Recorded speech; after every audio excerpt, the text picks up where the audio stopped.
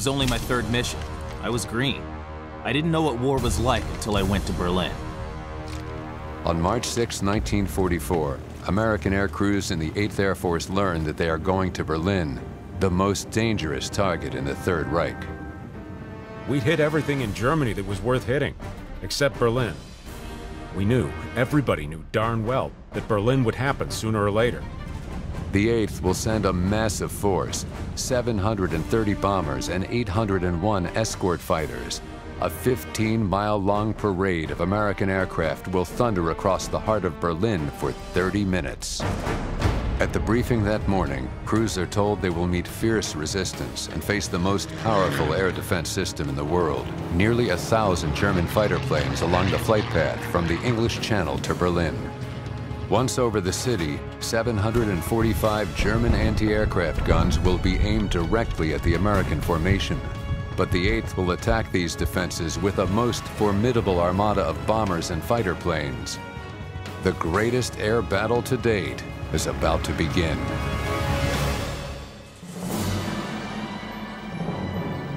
The 8th Air Force bombers take off from England under sparkling blue skies and form up over the North Sea. Men, we're headed to Hitler's town. As the bomber train approaches the German border, a 45-mile-per-hour crosswind pushes the 1st Air Division off course. The 3rd Air Division, including the lead 100th Bomb Group, stays the course. Navigator to pilot, we're fighting a crosswind. I can't see the end of the 1st Division anymore. Roger that. Remain on course. A 20-mile gap opens between the two divisions. Without fighter support, the 3rd Division is now dangerously exposed to German fighters.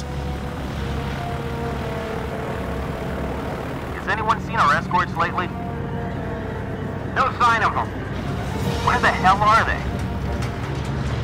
Bandits! On your toes, boys. Bandits at 12 o'clock high. German fighters approaching at 200 yards per second slam into the 3rd Division. Wave after wave of them, 50 abreast, they attack head-on. The 100th Bomb Group gets the worst of it. Minutes later, the sky is filled with acrid black smoke and mangled bombers in death spins. Airmen leap from the doomed planes, some without parachutes. The high squadron is gone! All of it! Within minutes, 15 B-17s from the 100th Bomb Group are lost. As the remaining bombers reach the city, enemy anti-aircraft guns unleash a barrage of flak.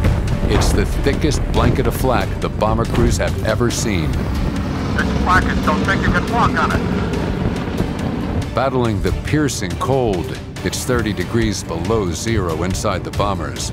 Many crewmen are bathed in fright sweat. Patchy cloud cover obscures their target, a ball bearing plant. Through holes in the clouds, they attack. Bombs away!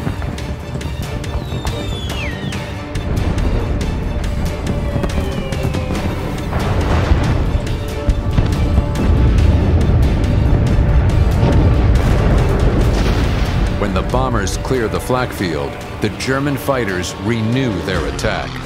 Bandits incoming! I'm gonna form up on what's left of the lead squadron. Here come the fighters again. 12 o'clock high! Little Fred's coming in 10 o'clock. American P-51 Mustang fighters reach the formation and tear into the German Me-109s in one of the greatest dogfights of World War II. It's like hand-to-hand combat, with opposing fighter pilots flying so close they can see each other's eyes. The Mustangs give the Americans the edge as they slaughter the Luftwaffe fighters. The surviving and battered B-17 bombers turn and head back to England.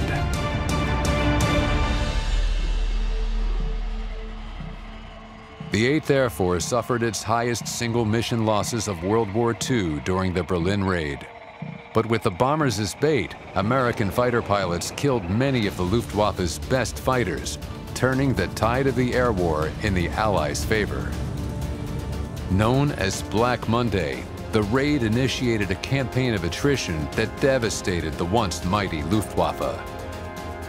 Gaining control of the skies over Europe allowed the Allies to undertake a crucial mission exactly 3 months later. the D-Day invasion of Normandy.